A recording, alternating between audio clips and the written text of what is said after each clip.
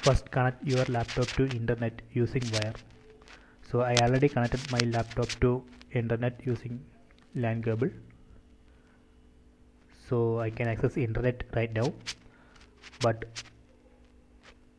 Wi-Fi driver is not installed in this laptop, so I am going to install Wi-Fi wireless driver.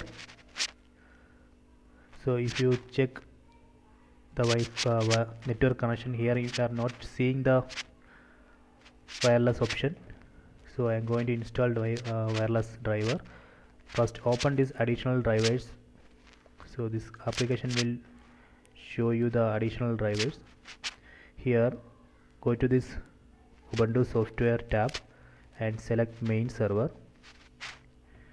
then go to additional drivers tab. There we can see the wireless driver. It's Broadcom SDA. So we need to install this wireless driver in this laptop, so select that option, then click on apply changes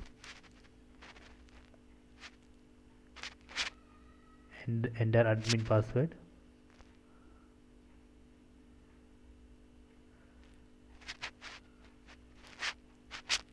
Now it's installing wireless driver, so this will take some time. After that, you will be able to see the wireless option here. Right now it's not showing.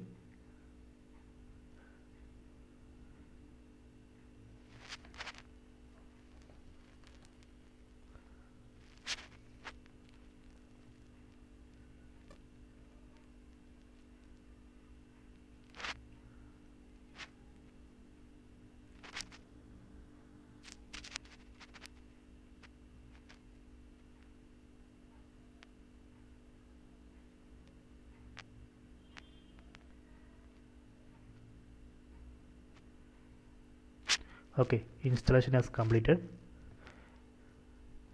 Now let me check here. So now here you can see the wireless connection. So this way we can install wireless driver in your Ubuntu 16.04 machine. Okay.